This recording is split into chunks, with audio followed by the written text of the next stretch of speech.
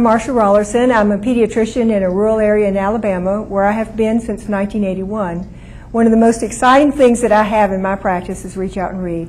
We started our program 19 years ago, and so now we have adults who got their first book from me when they were 6 months old. They bring their babies in now, and the baby's first sentence is often, "I want a book." What does the book do? First of all, we give the book somewhere between 4 and 6 months to start off, and we use it as part of our developmental testing.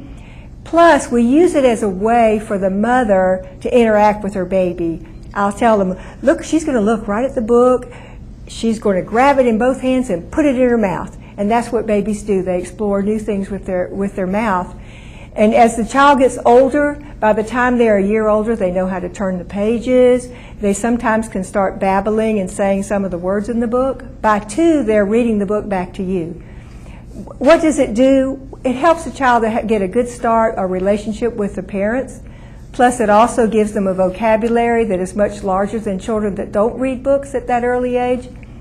And I often tell people, what is Reach Out and Read? Well, I consider it my high school dropout prevention program, my pregnancy prevention program, and the last thing is I think it's even a prison prevention program, because children who start out with a parent sharing a book and learn to love to read, they go on to be successful. So that's why Reach Out and Read is important.